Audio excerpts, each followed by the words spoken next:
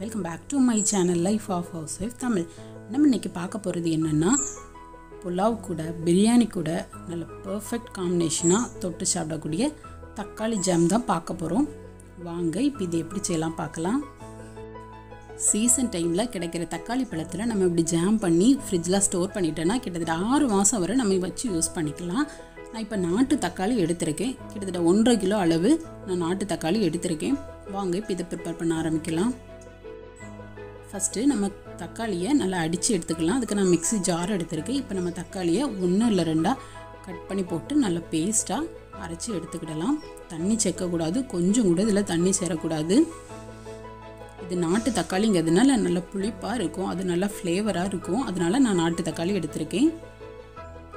இதை அவிச்சு உரிக்கிறதை விட இது ஒரு ஈஸியான மெத்தட். அதனால இப்படி பண்ணுங்க, இதுதான் ஈஸியா இருக்கும்.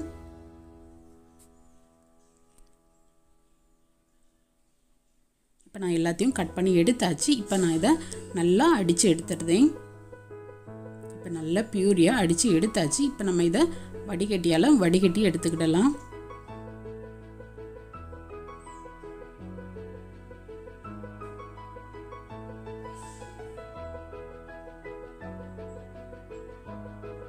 நல்லா மிக்ஸ் பண்ணி எடுத்து எந்த ஒரு விதையோ தோலும் இல்லாம நல்லா ஸ்ட்ரெயின் பண்ணி எடுத்துக்கிடலாம்.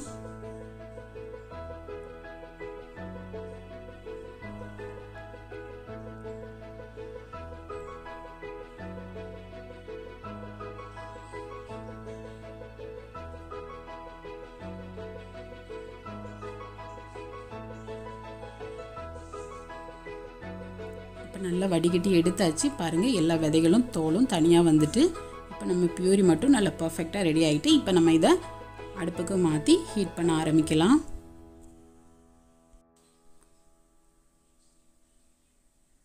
இப்போ இது 1.5 கிலோ தக்காளிங்கிறதுக்காக நான் 250 கிராம் சுகர் ஆட் பண்றேன். இதுல பிரவுன் சுகர் ஆட் பண்ணலாம்.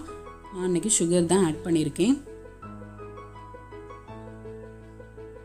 இத நல்லா மிக்ஸ் பண்ணி விட்டு நல்லா ஹை ஃப்ளேம்ல வச்சு நல்லா கொதிக்க விட்டுறலாம்.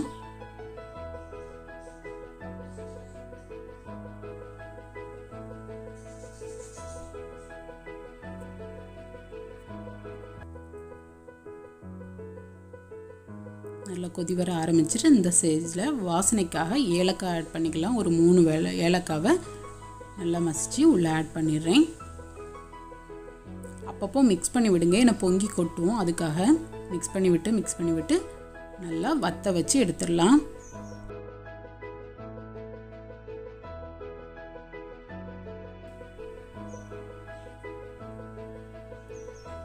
கிட்டத்தட்ட 45 மினிட்ஸ் ஆயிட்டு இப்போ எவ்வளோ வத்தி இருக்கு பாருங்க. அப்படியே கலர் அப்படியே சேஞ்ச் ஆயிட்டு இன்னும் கொஞ்சம் கெட்டி ஆகணும். நம்ம மிக்ஸ் பண்ணும் போதே தெரியும் அந்த ஜாமோட கன்சிஸ்டன்சி வந்துட்டான்னு சொல்லிட்டு.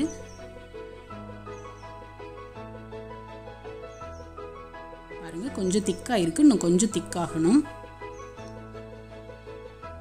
கொஞ்சம் கெட்டி ஆக ஆக ரொம்ப தெறிக்க ஆரம்பிக்கும். அந்த ஸ்டேஜ்ல நம்ம என்ன செய்யலாம்னா ஒரு மூடி வச்சிடலாம். கொஞ்சம் திறந்திருக்கிற மாதிரி மூடி வச்சிருங்க. இப்போ பாருங்க நல்லா திக்காயிட்டு நம்ம கிளறி விடும்போதே நம்மளுக்கு தெரியும் நல்லா திக்காயிட்டுன்னு. நம்ம ஆறும்போது இன்னும் கெட்டி ஆகும். இந்த ஸ்டேஜ் பெர்ஃபெக்ட்டா இருக்கு. இப்போ நம்ம நெய்யில வறுத்த முந்திரி பழம் முந்திரி பருப்பு உள்ள ஆட் பண்ணிடலாம். இதையும் சேர்த்து மிக்ஸ் பண்ணி ஒரு 5 மினிட்ஸ் ஸ்லோ ஃப்ளேம்ல குக் பண்ணி எடுத்துட்டோம்னா நம்மளோட தக்காளி ஜாம் சூப்பரா ரெடி ஆயிரும். பாருங்க முன்னாடி இருந்ததுக்கு இப்போ நல்லா திக்காயிட்டு நம்மளோட ஜாம் பெர்ஃபெக்ட்டா ரெடி ஆயிட்டு இதை நல்லா ஆற விட்டு நம்ம கண்டெய்னர்ல ஸ்டோர் பண்ணி ஃப்ரிட்ஜில் ஸ்டோர் பண்ணிடலாம். இது கிட்டத்தட்ட 6 மாசத்துக்கு அப்படியே இருக்கும். நம்ம பிரெட் கூட சப்பாத்தி கூட இல்ல புலாவ் பிரியாணி கூட எடுத்துக்கிட்டோம்னா ரொம்ப பெர்ஃபெக்ட்டா இருக்கும். ஓகே ஃப்ரெண்ட்ஸ், ட்ரை பண்ணி பாருங்க. கண்டிப்பா உங்களுக்கு இந்த ரெசிபி பிடிக்கும். அப்படி உங்களுக்கு இந்த ரெசிபி பிடிச்சிருந்தா லைஃப் ஆஃப் ஹவுஸ்வைஃப் தமிழ் சேனலை சப்ஸ்கிரைப் பண்ணுங்க. இன்னொரு சூப்பரான ரெசிபியில் நான் உங்களை மீட் பண்ணுறேன். Okay bye.